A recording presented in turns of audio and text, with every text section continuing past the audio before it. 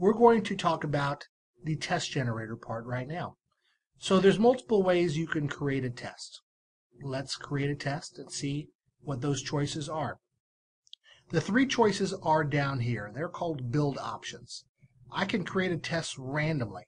In this way, all I'm choosing is how many questions I want and of what type. So 5 multiple choice, 2 short answer, let's say. But I'm surrendering control as to what questions are chosen.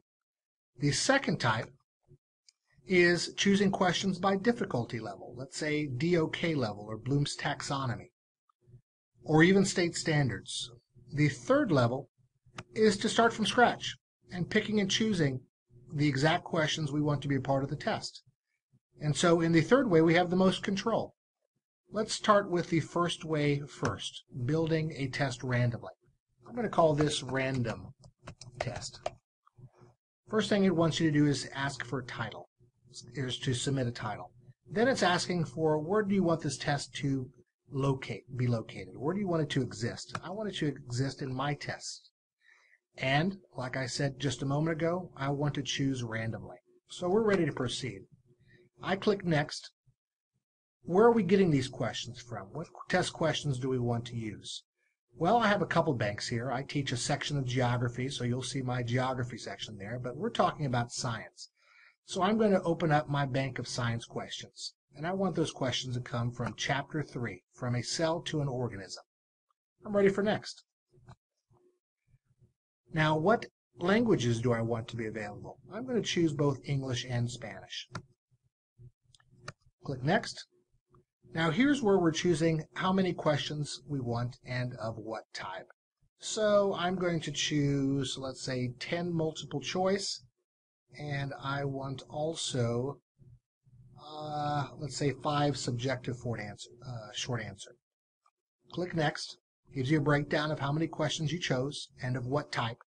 And when I click Finish, I will have a test that supports that chapter that I chose. And if I scroll down here, you could see those questions. You'll see images embedded within our test banks that have already been created for you. And once a test is created, of course, I can print it or even make multiple versions of that test. Scrambled by section, true, false, multiple choice in different places. I could even scramble the multiple choice answers within a multiple choice question if I wanted to do that. Now that is the quickest and easiest way to create a test. How did we do it? We let the computer decide which questions were chosen and what type. All we chose were what type. Let's do it the second way, which is choosing by state standards or difficulty level. Again, we have to create a title. I'm going to call this a leveled test.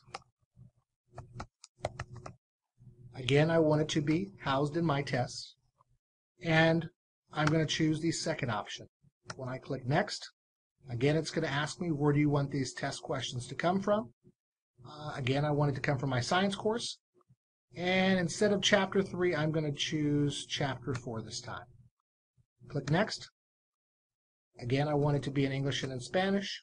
When I click Next, now I choose what criterion I want to choose these questions from. So let's choose difficulty level. And here we have different levels of Bloom's taxonomy and depth of knowledge levels. So I'm going to choose, let's say 1 question from DOK level 3, and how about 10 questions from DOK level 2. I'm going to update that, and when I click Next, it gives me a breakdown of what I chose and of what type. And when I click Finish, I have a test that has been created by depth of knowledge difficulty level. So that is a second way to create the test. Remember where we house the test. We house it in our My Test test bank. So when I go to My Tests, what do I have? I have that random test that we created, and then I have that level test that we created as well. So far we've created 2 tests in 2 different ways, and both exist in a folder that is called My Tests. When I open up My Tests, we can see those 2 tests. One is our random tests. Here we chose how many questions and of what type. We didn't have any control over the specific questions.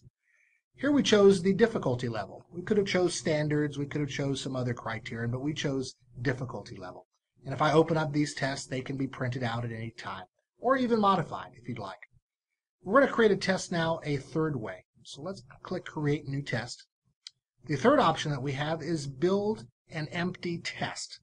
So if I click on Build an Empty Test, again, I have to call it give it a title. So I'm going to call this My Question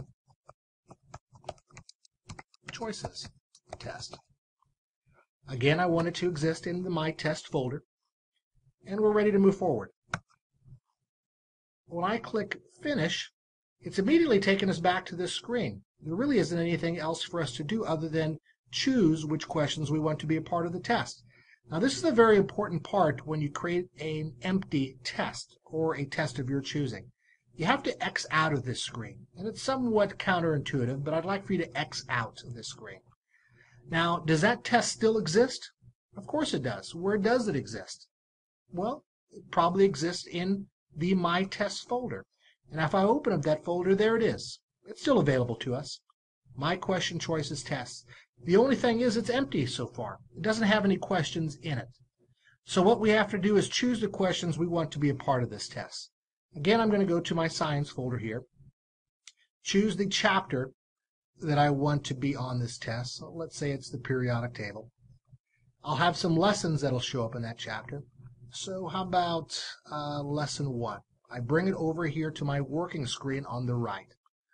When I bring that lesson over, that part of the page will populate with the questions that we have from that lesson.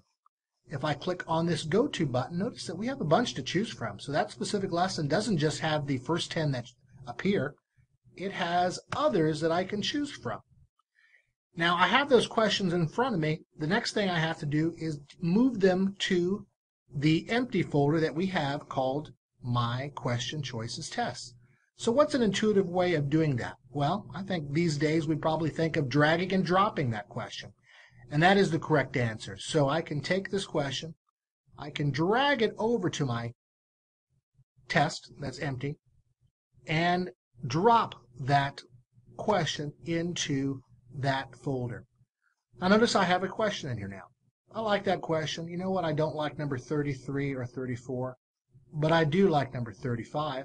And how do we know it is perfectly placed within the test? Well, you'll see some dotted lines appear over the test name after my cursors is hovering over it. And that tells me that I'm in the proper place to drop that test question into that test folder. Now I have 2 questions. I'm going to move a little bit down into the lesson and choose another question from questions 41 through 50. How about this question? I'll bring that one over. Now I have a 3-question test that has the questions of my choosing in it. If I X out of this, again, that test will still exist. It will always exist until you delete it.